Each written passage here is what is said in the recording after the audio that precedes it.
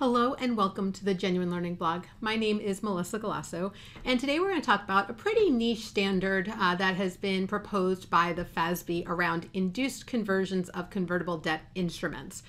So again, this is a pretty niche area where you have a convertible instrument and the issuer is going to encourage you and help induce you to convert that. And so this is something that there's been some questions raised about the existing guidance. And so really looking at those convertible debt instruments for which the conversion privileges were changed to induce conversion, right? Trying to encourage someone to make the conversion happen. Now, this was issued back in December. Again, we've had a lot of topics on the blog pop up. We're still working our way through. We have a few more December ones before we can get to what's happening in 2024. Kind of ordered them in terms of when you needed to comment. And so this one isn't until March. So you still have plenty of time if you're interested. But this is providing guidance for determining whether a transaction should be accounted for as an induced conversion, or if it's really just a debt extinguishment as part of the share settled convertible debt. And so when we are making changes to that convertible debt, GAAP currently does not provide very clear guidance here. And so there have been a lot of questions that have been raised about how to determine whether a settlement of convertible debt at terms that differ from the original conversion term. So we're making a change as part of this. Is it really an induced conversion or is it an extinguishment? And then current GAAP also does not address how the settlement of a convertible debt instrument that does not require the issuance of equity securities upon conversion. This was, when they originally wrote this, it was not as popular to have a cash option as it was to have convertible into shares. And so the timing, that has just happened here. We've had a change in the prevalence of these other types of conversion features.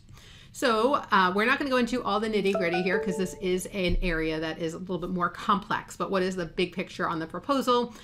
It is going to allow you to account for a settlement of a convertible debt instrument as an induced conversion. In this scenario, an inducement offer would be required to provide the debt holder with, at a minimum, the consideration in form and amount issuable under the conversion privileges provided in the terms of the instrument, and that would be determined as of the date the inducement offer is accepted.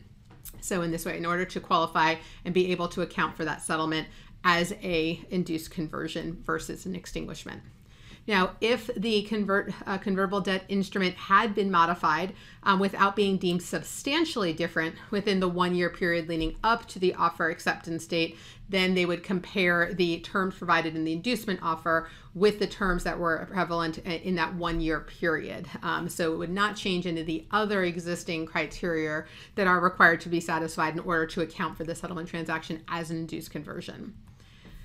In addition, it does provide some additional clarifications to assist stakeholders in applying the proposed guidance, in particular around the inducement offer, and incorporates elimination or modifies the VWAP formula and would not automatically cause a settlement to be accounted for as an extinguishment.